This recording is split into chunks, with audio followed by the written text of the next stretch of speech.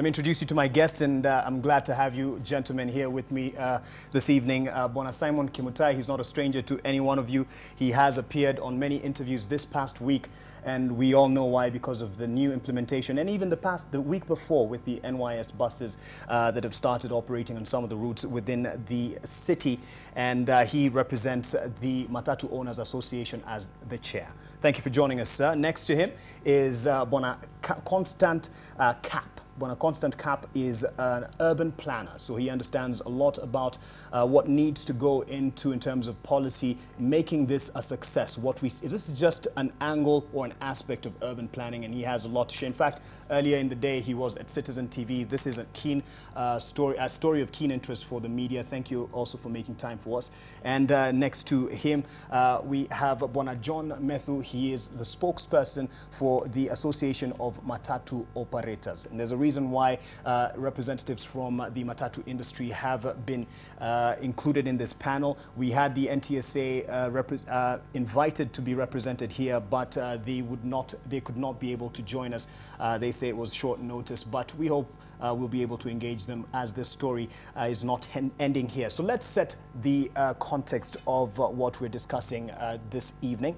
The government has revived plans to ease the city's infamous traffic jams through lanes reserved for public transport, technically called Bus Rapid Transit System. The Kenya National Highways Authority already started marking 2 major highways, this was last week, that will be used by high-capacity buses to ferry passengers. Seth Olale has been on this beat and filed this report. Public service vehicles plying the Thika Superhighway and Mombasa Road will from next week use dedicated bus lanes, technically called Bus Rapid Transit System. The Kenya National Highways Authority, KENHA, which is marking out the specific lane, says the changes are geared at facilitating easy movement of PSVs in Nairobi metropolitan area. Transport Cabinet Secretary James Masharia, who briefed the Senate Committee on Roads on the government's strategic plan to restore sanity in the sector, said that the Thika Superhighway will be the first of the 6 roads to be fixed as part of public transport reforms that will also involve the expansion of the road network. When you talk to the people, operators of the Matatu Owners Association, MOA, they say that the fares go up or they are high because the time of transporting passengers is very high, especially when it rains. So we've had sessions with MOA. The other targeted roads are Langata, Juja, Jogo and Waiyaki Way. The plan will also involve the acquisition of high-capacity public service vehicles that can transport up to 80 passengers at once. In addition, some lanes will be reserved for emergency vehicles, such as ambulances and police cars and those carrying VVIPs. Personal and small capacity vehicles will be banned from the special lanes marked in red, Bus Rapid Transit. There will be those issues which we have to deal with in terms of benchmarking both the NYS and what should be charged. But the critical thing is not even NYS. The critical thing is to make sure that we have an efficient transport system, very fast, and also very modern, because as we do these buses, we have to make sure that anybody can use them. The new initiative is being coordinated by the Nairobi Metropolitan Area Transport Authority. The authority hopes it will encourage more people to use the high-capacity PSVs to access the city's central business district rather than using personal cars that continue to congestion. Industry ya matatu sio yenye inaweka jam. Once tumepata hii line moja, hata tungependa serikali tuongeze nyingine ya pili, because wataona venye jam imefunguka all through. Na itafanya watu wengi wala kwa na personal vehicles wakuje waanze kutumia matatu. Kwa serikali haiwezi fanya biashara na watu wake. Hiyo ni kuumiza watu wa kawaida. Hakuna jam itakuwa. Sisi tunajua tunacheza si wenye itakuwa sawa kabisa. PSV tu kan line yao, personal itakuwa sawa kabisa. Will help ease up traffic because I think PSV they have a specific speed they're supposed to maintain. I think 80 kilometers per hour. Already up to 24 National Youth Service buses charging low rate fares have been ferrying passengers located in densely populated locations such as Kibera, Kariobangi, Kawangware and Mathare.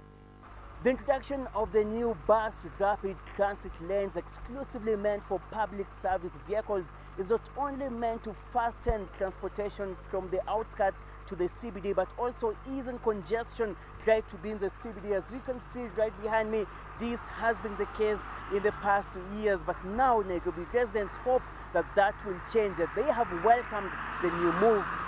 Seth Olale, NTV, Nairobi. So let me put it straight to the panel, go down the panel just to ask, of the coverage that you've seen, whether it's on radio, on TV, on the papers, what you've seen reported about this, has it been adequate? Has it been accurate? What I would say is there's a right move towards easing congestion in urban setups. I would have called it myself, it's not bus rapid transit system. The bus rapid transit system is a bit different because it has ramps, it has 4 doors, a bus is going to have 4 doors. This would just mass transit. Maybe we'll graduate ourselves eventually to bus rapid system. So you tell me what we've just looked at here isn't quite what it has been reported as No, bus rapid well, I think transit system. communicating would have been, it is mass transit. Okay. If we go to real system of BRT practiced in the world, it has ramps where passengers will have to be either side. When the bus is on this other side, they would have light from this end. When it's on the other end, they would have light on the other end. But this is great. It's beautiful. You know, dedicating lane to PSV is great. And I'm sure this should be introduced to more corridors, as opposed to a few corridors that are there, because this will do blow to snarl-ups by over 70%. All right, and from an urban planner, as you've seen it being spoken of as a BRT, and Bwana Kimutai has just pointed out, technically it isn't quite what is BRT as is known elsewhere. Has it been accurate in the reportage? When you look at it from the BRT standards, global standards, that does not qualify as BRT. Okay. What we're doing now is we're just creating a segregated lane, because there are many more expectations that come with a BRT system.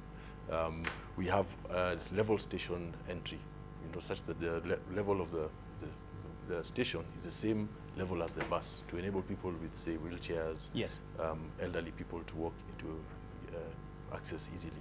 We have priority of the buses at intersections and junctions, among, you know, such, and then we have timing, fleet management plans. There's much more that comes technically to call it a fully fledged BRT. Okay. What we have now is segregated PSV lanes, which we can call maybe bus lanes that are being set aside, at least based on the communication that we have been receiving from the Ministry of Transport. All right, and so at least that's another, it echoes what Bwana Kimutai says. Bwana Metho, in your view, what you've seen having been the focus from the media, has it given the adequate voice, voices as a platform? Thank you, Bwana Masai. To me, I would only recognize the word BRT. Okay. But to Matatu people, whatever is being done, it doesn't make any sense to us. Even in how we have reported it, how we've said it, in whether it's in radio stations. Earlier we were talking about the governor being on one of the vernacular stations and he was explaining it. Even in how we've explained it, it doesn't make sense to the Matatu industry operators. Bwana Masai, I can tell you for free. The whole plan is good. And I said here last time, the planning and how we are willing to do what we are planning to implement, it is good when it is said. But when it comes to implementation, that's where the problem is. Because I don't see why we should talk of a BRT and then we dedicate a lane while we have Matatus, more than 15,000 vehicles, and we don't tell people where do we take this thing. All right. Because that's why I'm saying it doesn't make sense to us. In documentary, in the government archives and all this, has been there for the last 10 years. All right. But to me at this point, it doesn't make sense to Matatu people. Actually, like my friend has said here, you hear there are some special things to be done in a BRT. So we don't know what kind of a BRT these people are telling us. Okay. Because we have not seen them. We don't know even the way they marked that dedicated lane. As you can see in the pictures here. Yeah, it was marked far the other end. So we don't know what they are going to do about it when the buses, the BRT want people to alight. Yeah, or to bond. Okay, and that's something we'll talk about, and you can now also explain, because it came up in people's observations, why that lane and how it's going to work. You speak for at least the Association of Matatu Operators, and it's easy to confuse, but Bwana Kimutai speaks for the Matatu Owners Association, and you could probably clarify how many people you represent under your fold, and whether, as he says, it doesn't make sense to the people of Matatu industry. Does this make sense to you? I don't know who I am if I'm not talking about Matatus as a Matatu person. I think what Metho should have talked about is proper communication to the users of this service. Okay. This is a dedicated lane for public transport. It's meant eventually to graduate itself to mass transit. We don't have any units yet. Okay. If you mark this road and there's nobody using it, our biggest fleet is 51. Then majority 33. So I believe that these are lanes dedicated for those passes which are available now. We will upgrade ourselves. We have already prepared ourselves. When 14-seater was talked about initially, to upgrade ourselves to a 33-seater, that was then the high occupancy. We got prepared. And I've told my members, who are the majority in this country and this city, that we need to prepare ourselves, and I've been given the go-ahead to even source for buses that will upgrade from where we are. What we would want to emphasize on is, as for now, because people have invested heavily in the 33-seaters, the 51-seaters, they have to use it. What should happen is that maybe stop licensing 33-seater, and as it goes down, we get upgraded. Okay. Because already we have invested billions in what we have as units today. But it's a very good idea. We will not stop technology. And this country needs to upgrade itself. I went to South Africa to study their bus rapid transit. It's different from what we're having, because that one is a dedicated lane, and eventually it has to have, to be fed, because it's only a dedicated, there's no way any other vehicle can come in. For now, it's an ignition to be able to propel ourselves in future. But we don't forget that we have existing units which are there now that needs even to use that one to encourage us now, and we mix it up, because we've got to graduate ourselves eventually. And then now is when we'll know, people will understand that this one has better revenue than the other one. It's even from the industry perspective. Yeah, okay. That's our position as investors. And that's something that Metho will be able to respond to. And jump in where you feel the need to, of course, respectfully. Bwana Cap, this isn't the first time we're seeing this happen, at least global standards. In what we've seen play out internationally in the standards that would work, what's the reality? Is this phasing out of the small capacity vehicles? Because that's what it seems that we're hiding from the truth, or the eventuality. Is this what has happened in other democracies where they've introduced this kind of? One of the most successful BRTs that we've seen, among the most successful, is Bogota and Curitiba in Brazil. It tends to be quite popular in South American countries, and has slowly been building up in the West and in African countries. And Bogota was a very interesting story, because it was a similar story to the Kenyan scenario, where we had what we current public transport system, what we tend to call it paratransit in academic terms, where it's different owners, different routes, like we have with our Matatu and the current bus system. And what happened is that they integrated them into the system. The owners were integrated into the system, such that they ended up being shareholders within the system, which is very important, because you can't just impose infrastructure and assume that it will work. I always say, like, from a city's perspective, a city comprises of people, and these people are the passengers. Okay, they are the drivers, they are the conductors, they are the mechanics who repair. There's a whole industry that comes with urban mobility. So there has to be a way in which you plan to integrate the existing system into what we are trying to attain. Yes. And that may take time. Okay, it's not an overnight activity. It's something that takes time, that requires structures to be set up alongside the studies, and because it's not easy. You're looking at how to develop routes, and you're also looking at how to integrate people into this, people with different interests into this particular system. Yes. Some systems have developed such that you have a BRT corridor, and then you have other vehicles feeding into the BRT. Like even for private vehicles? Like the Curitiba system, for instance, has BRT, smaller vehicles feeding into the system, but that's a well-developed BRT system, such that people board those vehicles free of charge, and then when they get to the stations, that's when they pay to access the main corridor. Alongside this also comes land use management, okay, such that you have what we call transit-oriented development, where we densify land use around the main transport corridors, so that we can reduce the need for long-distance travel. Okay, we have kind of mixed land use, but more dense land use along main transport corridors, so that we're not going deep, say, into, use Thika Road as an example. If we're saying around Kahawa, we're not going deep into Kahawa. People are living closer to the main corridors. We've also had areas where BRT systems have failed. For instance? A good example was the failure in Delhi. And among the reasons were, first of all, they didn't integrate the stations very well. They simply demarcated the road without integrating proper BRT stations for good access. Also, the location of the station has to be related to land use. You can't simply say we will do stations, say, every 400 meters. Then you find that there's more intense land use in between. And we know it even from our use of Matatus. We prefer stopping to the near to our destination as possible. They also didn't have a very good fleet management plan, which is critical. I think the people from the industry can tell you more about how they manage their fleet. Access facilities. We've seen the paint on the road, on Thika Road, being done in the middle. Okay. Now that is one feature that comes with several BRTs. We use the median carriageway. The reason why we use that is so that we don't have interference at junctions and from curbside parking.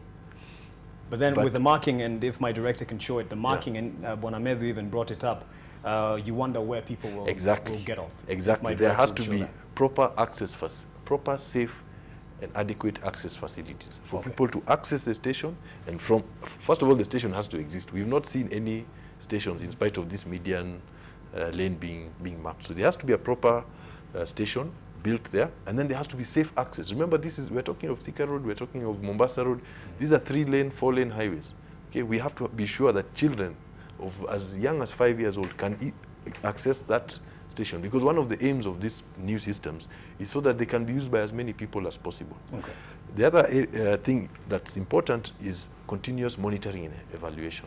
We have not, I cannot judge on what the ministry has decided or what Namata has decided, but there has to also be a constant plan of monitoring and evaluation. And that's what we've even started from when they announced it's going to be implemented. Bwana Metho, CAP brings up the issue of integration, especially for those who are the stakeholders. And you say you represent over 15,000 Matatus within the city. And how do you feel adequately integrated in this new implementation? I would say that I cannot say that I was integrated, because I just saw people marking the road. You as a representative of over? In fact, I even went there because I just heard it from other source that the Thika Road is being marked for BRT. I could not believe it until I went there with my chairman. I think you have seen him there saying that Matatu does not create the jam. But I'm happy the way our colleague here is trying to explain about the BRT. And you can see my point of argument. When I was here the last time, I was saying that this thing has been rushed for nothing. Would have taken time and get those things like what our friend is saying here. Instead of rushing and start marking the road, we don't have those stations he's talking about. Of course, we need them. If we want to go to the technology, we must involve all the technology aspects. But we cannot just there and start marking the road. I think there is somewhere we are missing something. And I told you last time, this is not the first time that Kenyan government has been using resources, and at the end of the day, it becomes to waste. And this one I told you for free, if they are not going to change it the way they are doing it. I'm wondering, Mr. Kimutai is telling us it's a good idea. It's a good idea, yes. But who is implementing this?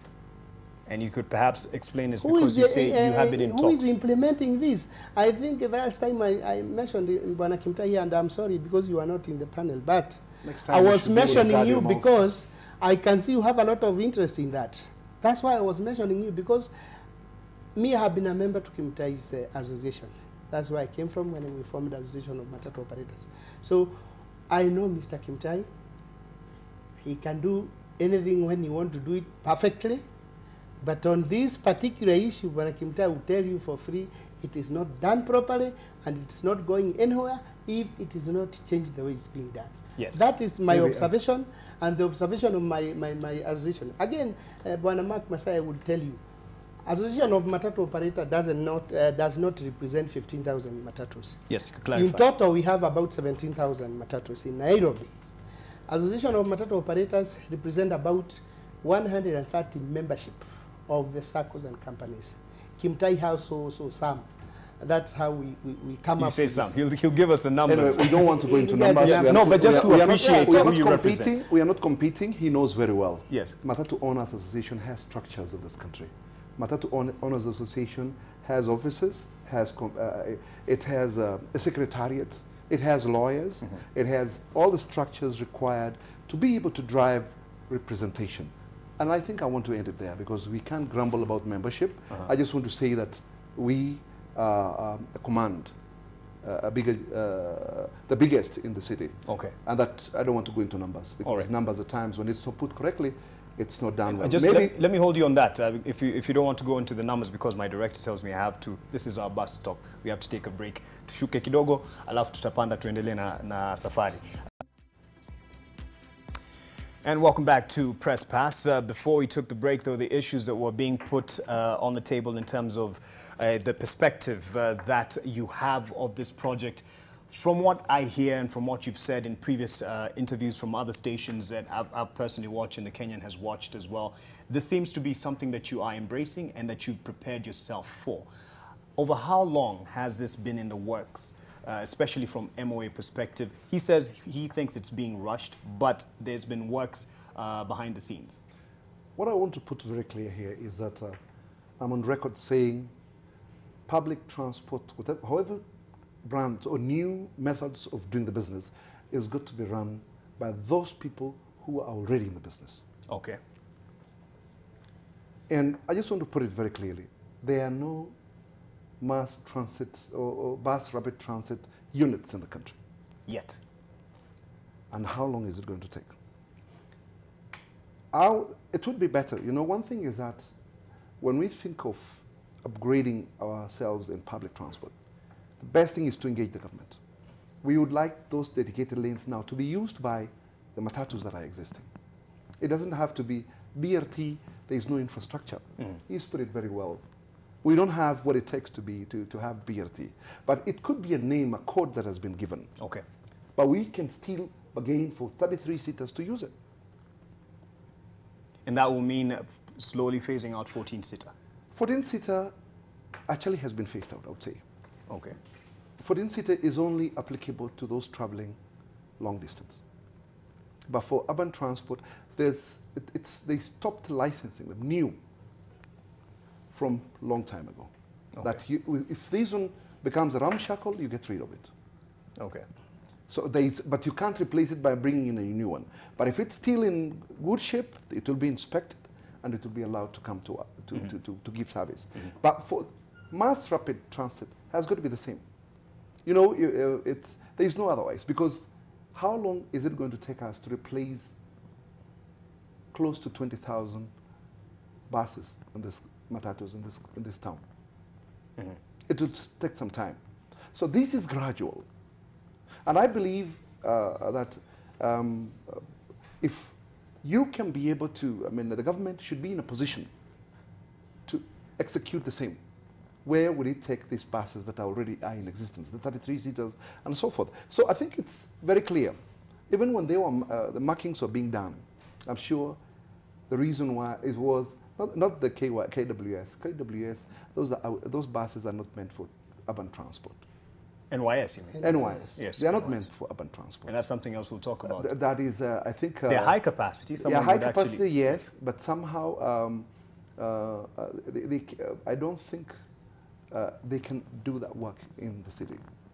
All right. Well, anyway, let me you tell us, because we have that report and you actually appeared before the Senate and you had your part to say about this. But to respond to one of the questions here about, you know, benchmarking, whether you visited to see if this is working elsewhere from the perspective of MOA. Yeah. Just to respond to him saying this is rushed. You know, a journey has got to start without even single step. For us to look at it, how do we weigh? What should happen here is that we must embrace it and give it a chance to be able to prove that this is much better than what we have. Okay. So, and in doing so, the operators are not supposed to be pushed aside. Integrated, as he said. Yeah, it has to be integrated because anyway, it's not it's not a real BRT as according to the standards. It isn't. So I believe that the best thing is to give it a chance. We support it, and then we own the process, and then we invest in the same. Okay. I know there are so many interests in public transport. Let me tell you, to be very honest, there are those people who want to manage the buses, and when they see BRT coming in, they fear that we will not get the revenues. You know, in this country, there are very many busybodies. Mm-hmm. There are bodies which don't have buses, they just want to manage. BRT is going to push them aside. These are people who are gaining from those who have invested. Okay. And in BRT, there's not going to be any chance. A system is going to be put in place. We'll have all our members registering in a central position where we'll have a command center. The vehicles will be managed from one position, and the vehicles will be run by an institution of professionals. My members' work would be to receive the revenues. Okay. So that's the concept. So we get away from micromanaging. I can have one bus and I become the managing director of the same. Would rather have corporate entities that would be able to deliver this. All right. And you speak of the system that would work, and would this include people like the operators, the Association of the Matatu Operators? Because here it sounds a lot like it will be, and he's mentioned it, there are those who have interest and stakes, and it's as if they feel left out. Are you saying would see people like the operators? As long as you are an investor, you'll not be left out. Okay. Yeah, you know, if I've invested in public transport, I can miss out because there's a system and structures that have been put in place that will make me benefit as an investor. All right. And you said, this was last week when we spoke, and you've said it before, that you were not, you know, consulted. He represents Matatu Owners Association, and he says they have structures under their organization and many people that they represent. And they have been in consultations as we continue gradually. As he says, the journey starts with one step. Why do you feel, as the operators, as the Association of Operators, you have not been consulted? And what would it take to make you get there to that place where you would say, we wholeheartedly embrace this? Thank you. Maybe I would like to answer Bwana Kimutai. Okay. Because to have more than one association is always good. Suppose you tell me you want to build a house, and I know always house starts with the foundation, and then you start from the roof. I don't have a right to ask why the house being started from the roof. Mm-hmm. I think I have a right. And that's what I want to tell Mr. Kimutai, that when we were told to move from 14-seater to 33-seater, there was no war. And we were doing it as circles and companies, upgrading from 14 to 33 and above. But my big concern here, Mr. Kimutai is telling us that they will include everybody. To me, that is not true. Because one reason why it is not true, even Kimutai's members themselves, most of them don't know where those buses are coming from, where are they going, when are they getting them. How do you expect a member of Association of Matatu Operators to know if even Mr. Kimutai's members doesn't know? And again, you're talking about the 50 buses that will be first procured? Yeah, that's what I'm saying. Because if Kimutai was given 50 buses, as if the minister told us, or you bought, let's use the word, you bought 50 buses, why was it not any other company or association to be involved in those arrangements? Are we going towards Kimutai bringing 50 buses and then he gives the people he feels that he can give them? This is Kenya. Is that the case? Kenya, we are feeling... Let me correct this. Let me correct and then you can Let me correct him. When he talks of 50 buses given, let me set the record straight. I have sourced for buses for my members. Every SACCO that is a member of Matatu Owners Association will get it. And they will have it.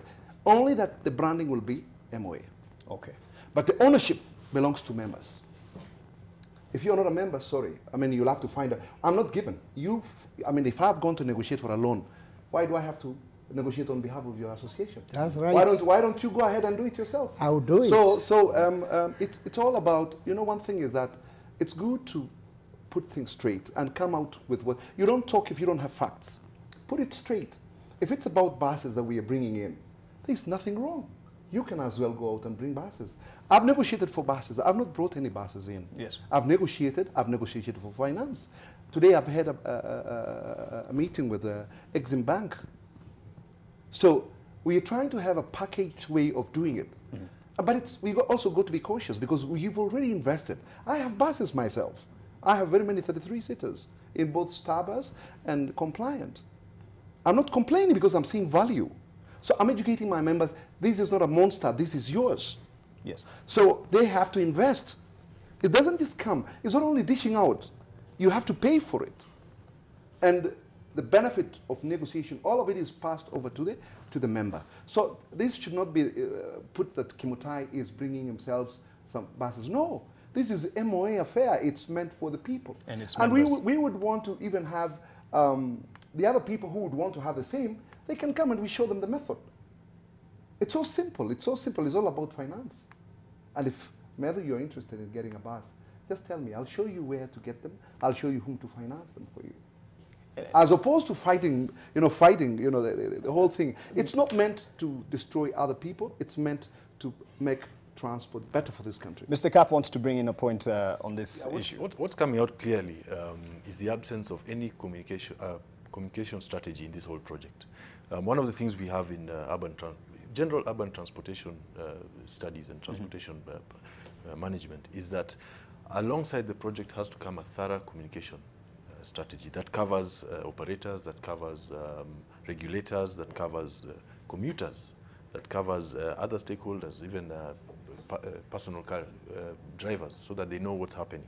But what we've seen in the last 1 week is, in fact, we've got to understand, just by looking even at social media, that Kenyans do not know anything about BRT, about busways. Kenyans are curious. They want to know what is happening. And I would say that the sudden news shot that BRT is being implemented took people by surprise. Now, it's not something that I would say came suddenly, because it's something that those of us who are in this sector of urban transport and urbanization had known about, but we didn't know it was going to come surprisingly. We had already seen the Namata bill. Parliament had asked for views on it. People had sent their views. We had even seen some of the proposed lanes. There was the Simba lane, Thika Road to Langata.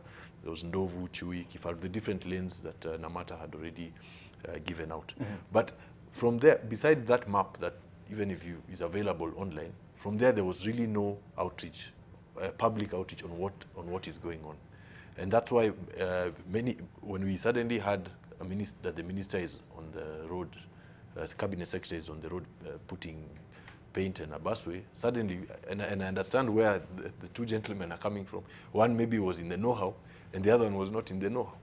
Or one maybe knew more than the other. So I would go back and tell the ministry, just come out clean to all of us. Because even us as urban planners and professionals, I mean, we've been looking forward to this. Today morning I was looking at a 1986 study into urban transit for Nairobi, where they were talking about busways, light rail, and different modes. This is way back in, over 30 years ago. Yes. And then we've also had strategies by, I think, an Indian consultancy that talked about light rail transit routes within the city of Nairobi. Then we've had other World Bank proposals. We've had very many proposals happening over time. But now, last year we got to see these Namata proposals, and then there was sudden silence. We didn't get to hear anything after that. Yes. Till last week when we suddenly saw, BRT lanes are being put. As it has been said, we have to move forward. There's no discussion that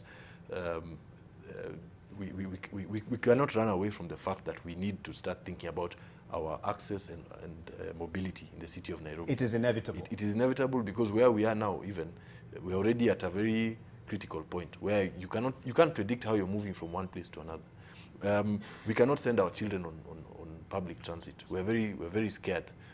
We had stories of ladies being harassed in some yes. buses, I think 2 years ago, and we still get to hear such stories. We see what happens whenever it's holiday season. So there has to be that. It's true we have to take that shift at one point in time. This maybe is our first step. It's still a learning process. We're still asking ourselves, how should we move now? Yes. How should we move ahead? And I guess even some of these discussions are part of that learning process. How should the ministry, it's sad that they're not here with us, how should they bring out this information to us? All this data they've been collecting way back from 1986 till now. We can even go back, I think there was 1982 PwC study into a model Matatu vehicle. All sorts of studies that have been done. Where's all this data such that it can be looked, we can look at it and say, this is how they've come to this particular conclusion. Because let's remind ourselves, BRT is one means of public transit. Okay, it works well in areas where we have up to 6,000 people per hour per direction. It may not work well where we have much more intense land use, where we don't have enough channels for them to pass. Eventually, we will also have to upgrade in some places towards thinking about metro rail, for instance. In Bogota now, in some places, some areas, the BRT has already been overused. We may also have to move towards aerial cabin transit in some places where it's maybe extreme intense land use, and we want to now move above the surface of the earth, such that we don't interfere with, we don't have to start talking about land reclamation and such things. But the discussion has to begin at one point in time. Yes. And I guess we should be happy that it has begun. And it has been prompted by this. And Bwana Metho, now you can respond to that issue you brought up initially. And Bwana Kimutai says he actually procured through the procedures for his members. And this is something you can do as well. So is this a thing of you feeling left out? Are you able to do the same? One, I want to tell Kimutai is my senior chairman of MOA, and I respect him. But as I've been saying this several times, let's not do things behind the curtain. Why should I go and ask Kimutai where to buy a bus, where to get finance? Is the government is not able to give that one and put it either in Kenya Gazette or anywhere that if you want to acquire buses, follow this procedure. Why should I go to Kimutai for him to tell me how to get a bus? I am not his member anyway. He has his own members. I have my own members. There are so many other associations who want their members to get those buses. Is it really wise for me to go and beg Mr. Kimutai to tell me where to get the bus, how to be financed? I think that is what I told you last time. That's the impunity of the highest order. But you look at it impunity of the highest order. Because if we would have this information from the word go, maybe my association would have actually procured maybe 5 if we are not able to procure 50 like my brother Kimutai. Yes. But since we didn't have information... When did you first hear about this? In fact, let me tell you, if I become very frank, even when I was a member of Bwana Kimutai here, we used to participate in a meeting with people called them Ashok Leylands. And we were talking about those buses that time. Yes. We were talking about them. We were So talking you knew about them. So you knew we about knew this. they are there, but we never reached to a point when those buses will be coming to this country. You never reached, or you didn't We want never to foresee conclude that issue. Okay. We never. But now, what I'm seeing here, it's as if the government is only playing the game with Bwana Kimutai. That's why he acquired 50, while others are having 0, which is very, very bad to us anyway. Just clarify on and this I can tell Bwana Kimutai, that road was marked for BRT only. And Kimutai is very much aware that there are 17,000 matatus in the city. How would he agree such a thing to be wrote on the road? Everybody is reading when he's passing on. How many people does have BRT in this country? I think where my chairman would have started is mark the lane for matatus so that we see whether we can reduce this jam. But he's actually alluded to it by saying the 33. But when you mark the road and say for BRT only, I was shocked. I was shocked. Okay, let him respond. Let me say one thing, is that Metho, I think you focus your mind in one area, you don't want to shift it. I've talked about we want to engage the government to allow us to use that lane because there are no BRT buses. To allow, when you say allow us, you mean matatus? Matatus, yeah. So we have, I think his chairman has alluded there that traffic snarl-ups are brought about by personal vehicles. I understand, because maybe the way it's structured is not well. And we all get lumped up in the same traffic jam. So it would be very easy for these people to leave their personal vehicles at home, hop into a matatu and expressway, if it was get to efficient, the city. yes. Yeah, it can be efficient. You know, what happens is public transport has been, matatus they've been queuing with saloon cars, which are so many. That's why you see them cutting, because they have 33 passengers while you're driving your one. So the mind here switches that, no, this guy does not deserve to be ahead of me. That's their minds. So I think what should happen here, I think Metho should, we should read from the same text.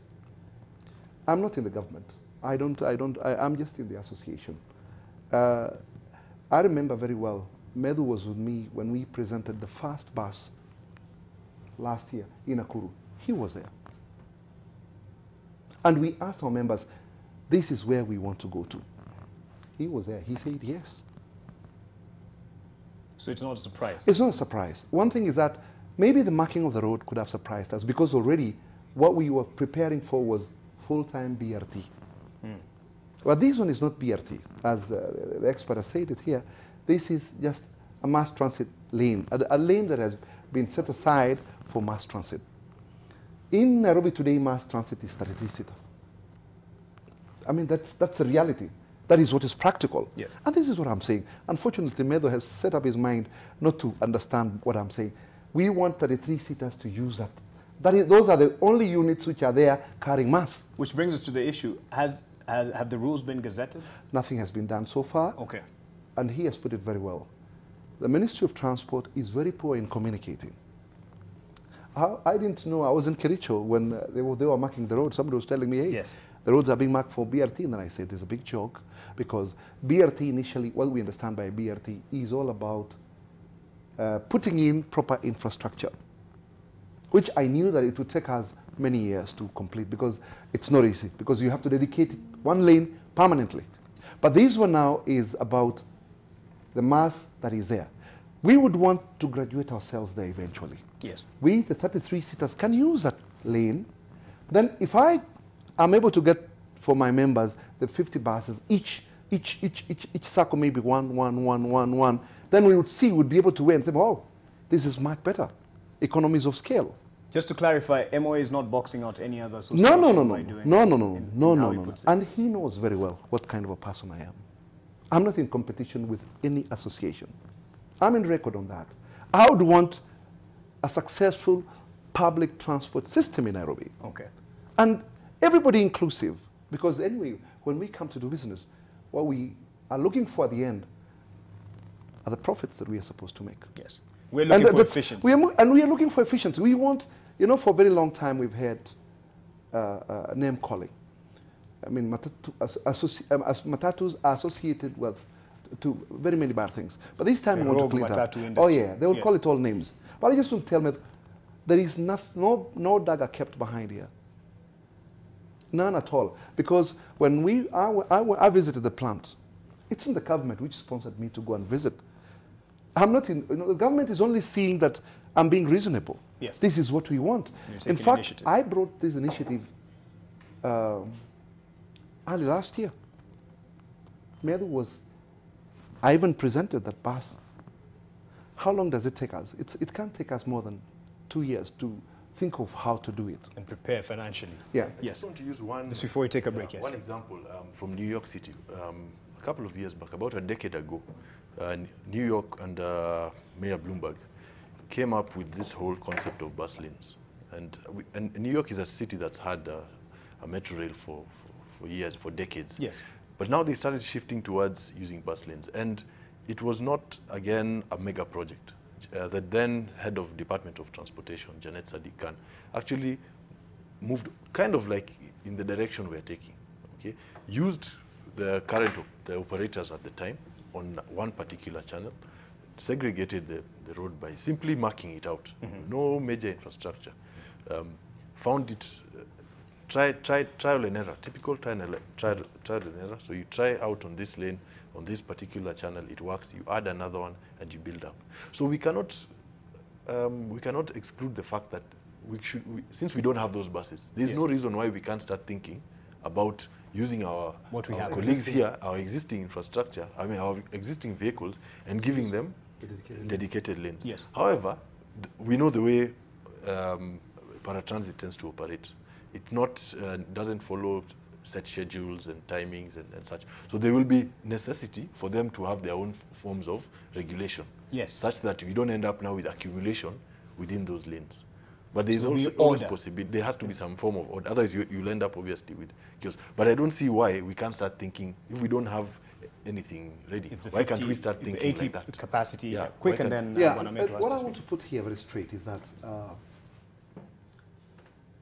whether names bus rapid transit or any other name that would come by, the logic here is to have people arriving at their destination within the shortest time possible and in in a way that is acceptable. What I want to put very clear is that we don't have units, and the reason why I've bent towards it, we don't want to see Chinese coming in to do this business. We don't want to see any other people apart from us. Okay. And when we stay away so much, that gap will be filled by something. That vacuum will be filled by something. So I just want to tell my friends here, what we need to do is to run with it. We ask for these lanes. Meanwhile, we use our 33-seaters. We will upgrade. We're going to buy these buses, and we have the buses. Yes. And that's the way to go. Otherwise, you'll see Chinese doing this work. Metho, you did tell me you do have 33-seater buses, 50-seater buses, and if they allowed them with these special lanes. Mark, I have all the categories of buses, from 14-seater to 51-seater. I have all of them. What I want to say here, I'm happy that Mr. Kimutai has already agreed here that the lane is going to be used by that 3-seater. Should be. He says right? proposed. Yeah. Is that right, Mr. Kimutai? This is what I've proposed. Yes, not proposed. You have agreed. No, because already the lane is marked. Because the road is already marked, Bwana Masai. I don't want Kimutai to say tomorrow that he proposed. You know, a proposal can be denied or... Right. Right? The other thing I want to tell my friend Kimutai, I respect you so much, Bwana Kimutai, but there's somewhere that I'm missing the point from you. We were with you when we were bringing those buses for people to see. We were seeing the buses, how they have been made, how people will be bonding it, what are the other maybe things are missing in the bus. But we never reached to a point of saying, let's go now and buy the buses. But at the point that you're bringing a concept to be shown, but aren't you really being prepared for it? What did I want to tell something, Metho, that this is not getting right. Metho, all along, I remember I told everybody, I'm going to negotiate for waiver of duty. For a very long time, I have written letters and waited for it to happen. It only happened about 2.5 weeks ago. What is that? That is a gun now. We were on our set. That we have gained, that we don't know whether they'll say no, stop it. So I think Metho should get it right, that we need to get to get things on its way. Then every time, you know, you want, I've negotiated for duty to be removed. You should be asking me now how much that bus cost. Don't let Kimutai cut me again. Okay. Please let me finish. All right, you pointed at me seriously. I'll let you finish your point. Chairman, yes. I cannot be able to cut him, but don't allow him to cut me. All right. He did good because we were promised that he told the president. I remember there was an ATM for Moa, and that's where he brought that issue because he's the person who addressed the head of the state. And he told us that he's going to request the president to remove the duty from those buses. I agree all those things, Bwana Kimutai. But what has come now on implementation side, that's where I totally disagree. Because if you knew that now you are going to procure the buses, in fact, you would have even called other people, Matatu operators in Nairobi, and tell them, we are going for this, please prepare yourself. Okay. But you cannot just prepare ourselves when you have already procured your 50 buses, you have them in your pocket. This is when you are telling Metho to go and procure. I'll procure, yes. Yes. But my big question here is, if Kimutai was for us, he would have actually even given us a hint. What is happening? Yes. He's now telling me that if I want to know... You're not my member. Why should I talk to you? That's where I'm coming. Okay. That's where I'm coming to. Because if somebody is not a member of Bwana Kimutai, he is going to suffer. He's the guy who is going to be thrown out of business because Kimutai cannot represent him. But Bwana Metho, by here, yes, we talk about Matatu operators in Nairobi, wherever association they belong. But there's a time that we play ball on one side without saying this is Kimutai, this is... And sometimes I like the way he handles things. But this one, on this particular, I have a lot of doubt, my chairman, that you handled it in a very way and in a very transparent way. Okay. I really doubt you up to now. All right, let's hold that doubt on that point because I need to take another break. There's what we have been introduced to as a BRT in this past week in the reportage, and as we've seen from the discussion, it is not technically the global standards of the BRT. This is just dedicating one lane in some of the major highways within the city to the buses and to PSVs. And there are some issues and dynamics that are coming out, and I hope you appreciate what is hopefully something that will inform the implementation, as Bwana Metho keeps on mentioning, and also Bwana Kimutai says it is going to be part of it. But there is also what has worked and what hasn't worked, and we'll see some of the pictures. But you mentioned when you agree and when you're on one side. On this particular story, you were this past week, and this was when, of course, this was on the NYS buses. The two separate issues. Yes, it is in the name of decongesting the city, but they're two separate issues, and we want to understand why there's an issue with the NYS buses, particularly in the name of decongesting our city. National Youth Service buses have formally received the backing of major state agencies and will remain operational in Nairobi County despite opposition from the Matatu Owners Association. Key players in the transport sector appeared before the Senate committee in charge of roads, led by its chairman, Senator Kimani Wamatangi, at County Hall. County governments have a budget for that function, but then they get overwhelmed by, for example, rubbish, and we come in. So there's still, and that really defines the reason why we are in transport now, but we are not back to the slum areas because the county governments still have a budget for cleaning of the slum areas. Public Service Cabinet Secretary Professor Margaret Kobia also announced that the government will soon launch affordable, ultra-modern metro transit buses that will have reserved lanes in order to ease congestion in Nairobi's CBD. Because it's also versus government concern for its citizens. Chair, we also need to ask ourselves, why do governments exist? And we know government exists to provide for the common good, especially for the lowest level. But this is already sending shivers down the spine of the Matatu Owners Association.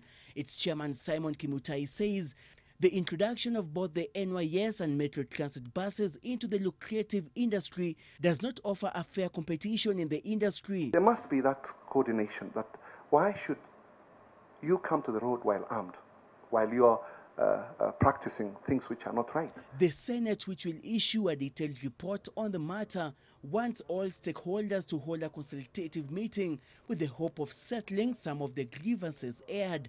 And especially as we move forward to changing the environment of transport, countrywide and in the city, especially with the introduction of modern systems like the mass transport system, the vehicles that Kimutai had said they wanted to import with his association, specifically for urban transport.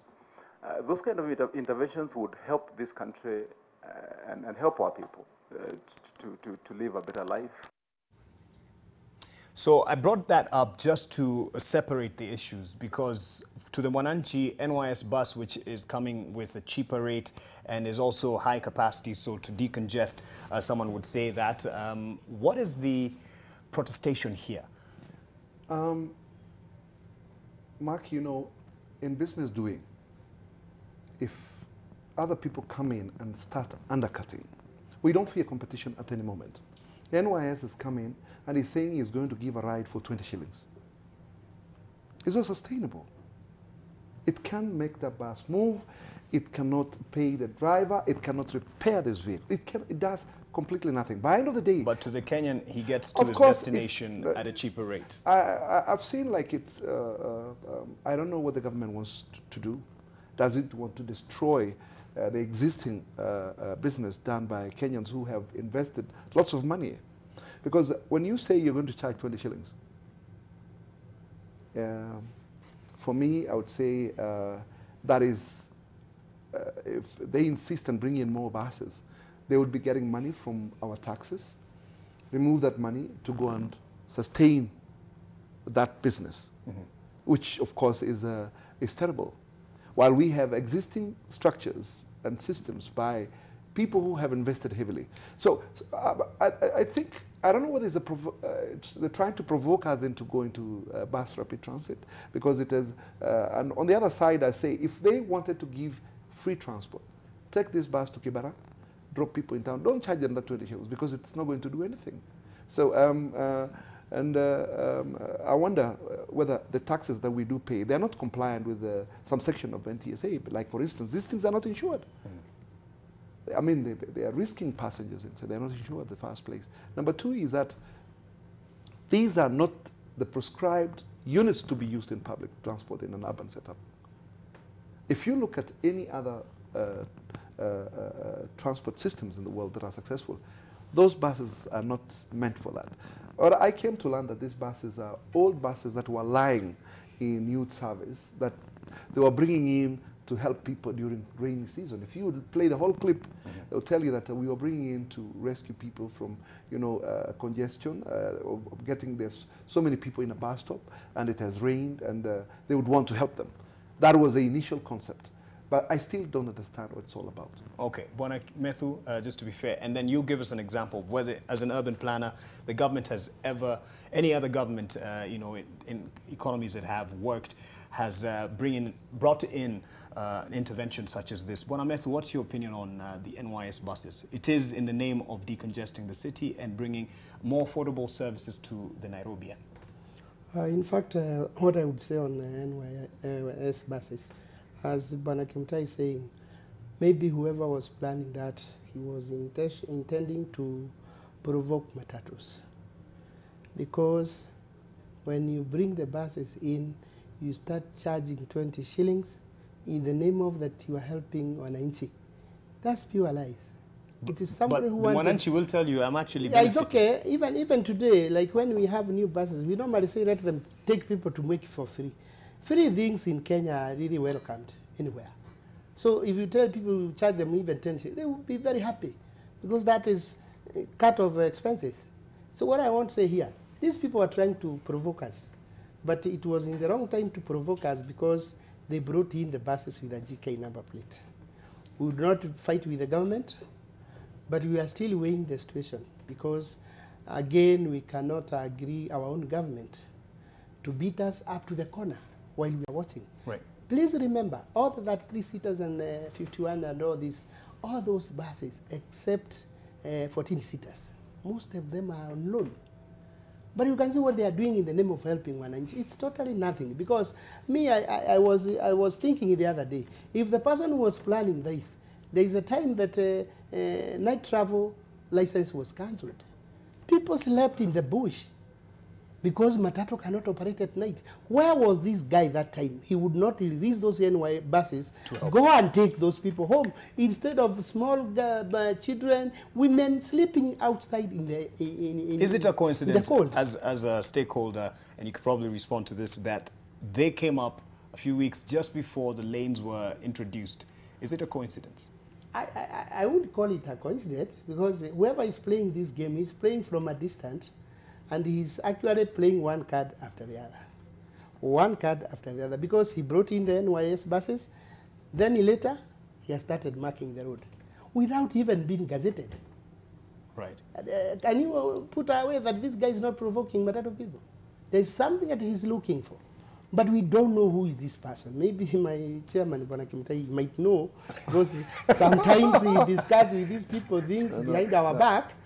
But to me, and I told you last time when I was here, there's a problem coming in this country about Matatu people. Because Kimutai knows Matatu people. They are very good when they decide to be good. But when they decide to be bad, even me as the spokesman of Matatu Association of Matatu Operators, even Kimutai himself, they become so bad to him. All right, I'll give him an opportunity to speak. Wanakap has been quiet for a bit. Do you first of all, yes, you can give your professional standpoint if you've seen any other example where the government has tried to intervene or perhaps prompt the industry players. Do you think it's a coincidence? It looks like something well scripted. Yes. Okay. I have to admit, as a passenger, of course, I've not got to use them, but But as a passenger, I'll be very happy to pay 20 bob. Although let's look at the reality on the ground. Yeah? A matatu from Westlands to town, off-peak, actually charges 10 shillings. I think that's true. At times we pay 10 bob. As users, 10. off-peak, at times they even charge us 10 bob. Normally it would be 20, but many times, 8 p.m., 7:30, 10 bob. Nyayo Stadium to town, even during the day, 20 shillings. Okay, but now when it comes to peak hours, and maybe the experts in the industry can explain to us, I guess my perception is that the charges go up also because of other factors like traffic, and plus demand, supply, amount of time it will take to drive to get to that destination. And that's where maybe also the fact of having segregated lanes for them comes into play. Because if off-peak, when it's a direct route from Westlands to town, they'll charge you 10 shillings. If they had that direct route throughout, maybe they could settle at 20 shillings the entire day. But anyway, that's a discussion for another day. Yes. One of the things that different cities have different models as far as public transportation is concerned. When it comes to regulation, some cities have one body taking care of regulation, another body taking care of operation, another one taking care of ownership. So like in London, for instance, ownership is by private investors, whereas regulation is done by a state authority. In Paris, it's more public oriented. So the city of Nairobi now has to adapt to what works for itself best here. Over the years, the government input into the public transport has normally been to try to handle the supply section, okay, where they come and say, we want this from drivers, we want this from conductors, we want this from the vehicles. But they never look at it from the demand section, from the passenger's perspective. What do passengers want? Passengers want safe travel. Passengers want relatively good fares. Yes. Passengers want stops at the required places where they want to come out. But we rarely ever get to hear that input from policymakers. They tend to, in fact, sometimes I get really offended with the words they use. We need to curb with Matatu menace. Just that word on its own, yes. it shows you how you look at a sector, the transport sector menace. Yet there are people struggling within that sector. So there has to be that kind of paradigm shift now, where in as much as, yes, the suppliers, the investors, we recognize that there are people who rely on it, but we have to also ask ourselves, what are the requirements? What do passengers want? Yes. What do the users, what's the user experience that's required? Okay, people want to get to where they're moving from point of origin to destination as fast as possible, as safe as possible, as reliable as possible. How can we transform a sector in order for it to give us that? Okay. And it has to be, another key thing, it has to be a homegrown solution. I like what Mr. Kimutai said. We don't want to bring Chinese. We don't want to bring a European company to come and run our transport. It has to be us as Kenyans, we as the Kenyan planners, these as the investors and operators, coming in and coming up with something that can work. Unfortunately, the NYS system, we've seen it before. We had Nyayo Bus coming in when Kenya Bus were dominant to try to provide some shift in the sector. And I think it lasted about less than even 10 years. NYS are not specialists in public transport management. that we know for sure, unless they've created a new unit that we don't know about. Yes. And we can ask ourselves, how long are they going to last? You know, how long, when it starts coming to issues of maintenance of those vehicles, when it starts coming to issues of how they're going to manage, when they have to start replacing vehicles because of wear and tear. You know, now the more technical angles, we have to ask ourselves, are they going to be able to sustain that? So is it a reliable service that we can, you know, use as an alternative? On to our last comments now, and Bwana Kimutai, I see you've had plenty of notes. And on to our last comments. As it is yet to be gazetted, but it is seemingly inevitable. With what we see right now, what would you want in terms of the coverage to be put forward and also communication from the authorities that are implementing this? You know, in the absence of effective communication, it becomes an oven that bakes suspicion. That is the biggest mistake that the Ministry of Transport has put us. They're not communicating, and there's lots of suspicion from every quarter by public transport operators. And I just want to put it very clearly, and I've even engaged the President in this, we will not allow, as an industry, to be thrown out by investors from outside this country. And he put it very clearly, that you will have these and you will operate. So, and I just want to also mention that we have, Matatu business has employed over 100,000 youths in this city. And introduction of, you know, by other ways of doing the business would jeopardize their position in working. And we've always tried to create jobs for the youths. You know, one vehicle can feed about 10 people. Yes. One vehicle. So I think what the ministry should be doing is they should be proactive in ensuring that we understand what is supposed to be done or what is coming. Despite the fact that we have gotten involved, I didn't even know of the marking of the lanes. Nobody invited me for that. And I just watched on TV that the lanes were being marked. And when you say bus rapid transit, I understand that concept. Then I was wondering, who has brought these buses? When I went for an elaborate discussion with them, they said, no, this one would allow. And I remember the press saying that it is a PSV lane. Yes. It wasn't a BRT lane. So there have not been any communication from the ministry on that issue. Okay. That now, since we don't have this, and we want to encourage you to go into this, have a test of the same. Yes. That would have been, we would have owned it totally. I mean, Metho would not be fighting because all of us would be benefiting. We want to see ourselves getting to town while you are stuck there with your private car coming, going, and you still are in the same position. Yes. And so that it would encourage them to leaving their vehicles back home. How soon are the 50 going to be? We are in the finality of, tomorrow I'm having a discussion with the financiers. And of course, they're not going to come 50. Yes. We have asked maybe to come with 10. Then 10, we'll allocate them to various circles, but under one management. And then another, with not batches, because we don't want to bring in also and burn our fingers. Okay. It must be viable. It must be business doing. You know, we must look at the revenues vis-a-vis, you know, repayments of the loan. So I think that is the position. There's no suspicion. There's nothing hidden. It's just on the table. We are business people. We want to do it better. And if today I saw Metho bring in a bus, I would walk in and ask him, how much? Where did you get this bus? So simple. Yes. Yeah. I'm not begging when I go to ask. It's just information that I'm looking for. So I think Metho should know that we ain't out to box anybody out of the business.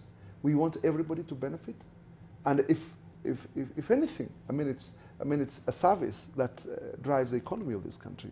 Yeah. And there's a good number of Nairobians who are there to give you the demand, and you should be able to give the supply. Bwana Metho, as you respond and give your last comment, if indeed that they agree, and I'm sure they're watching, that is the Ministry of Transport, as they gazette the rules to implement this lane. If they agree with the 33 seaters and the 51 seaters, this is something that they can use that lane. This is something you'd embrace wholesomely. Oh, I think I would agree with you that Kimutai has come in and he has become a game changer. Because the last time when we were here, we had a guy here from NTC. He was feeling like we threw the other buses in the bush, we use the BRT. I'm happy to hear Kimutai saying this, and Kenyans are listening to this, that the lane which is actually going on marked. Today I saw it, it's already under the tunnel of Pangani. That's where the line is now, as per today. They do not show whether they are going Forest Road or they are going to town. That is, actually it is there. I was taking a video all the way from Ruisambo, and it ends at tunnel of Pangani. Me, what I would say here, because Mr. Kimutai is here, we must change the way of doing things. Right. We must know that Matatu industry, it is not the Matatu industry we used to have before Michoke rules came. Today, we have people who are actually well-educated, lawmakers, all in this industry. And we want, if it is a minister who is being appointed by the government to be a minister of transport, I would even propose, and I would like Kimutai to push on that. Can we have somebody who have a knowledge of Matatu to be a minister of transport? Because if these guys can wake up one morning and start marking the road, they would have seek advice from Kimutai or from this guy. He has a very good idea. He would have told them, first of all, identify the stations, identify whatever. So when they are coming to mark, they have a plan. Yes. They have a plan how to go about it. But you'll embrace it if they allow 33 seaters to start. I'm very happy. That's why I've said that Kimutai have changed the game. Okay. And I know my people are listening now that that lane is for 33 seaters and above. Okay. So that's my comment. You have a couple of minutes, really quick. I think we have to embrace change. That's very clear. Some of it can come through trial and error. You know, coincidentally, I wrote an article about 2 years ago on how we should even consider giving Matatus their own lanes on one of my blogs. We also have to think about diversity beyond just road transit. We also have to start thinking about how we are integrating our non-motorized transit. You know, we've not yet talked about how we are improving pedestrianization, how we are thinking about giving options to cyclists, and thinking about cable transit and other modes of transportation. A study indicated that for BRT to be properly applied in Kenya, in Nairobi, we will need about 100 kilometers of BRT, which would be about 4,000 buses. And obviously, we're not ready for that. Therefore, and the element of integration becomes extremely critical. But I want to conclude with a small challenge to my two friends here. The Matatu industry is critical. Okay, many people stay away from it for various factors. Safety concerns, rudeness from operators. Can we have some form of training for the crew? Can we have some form of customer service training for the crew? Some of these people are hardworking. They work for up to 12 to 16 hours. Yes. Some of these drivers, some of these crew. How can we train them? How can we make them even more proud of what they do? Because as we move into these systems, we would want them to be the ones coming up into this BRT. It's not getting new people, you know, from be it NYS or wherever. We would want them to be the ones coming. But of course, it would have to come with a culture change. And I'll challenge my colleagues here, even as a Matatu user. You know, we would want that change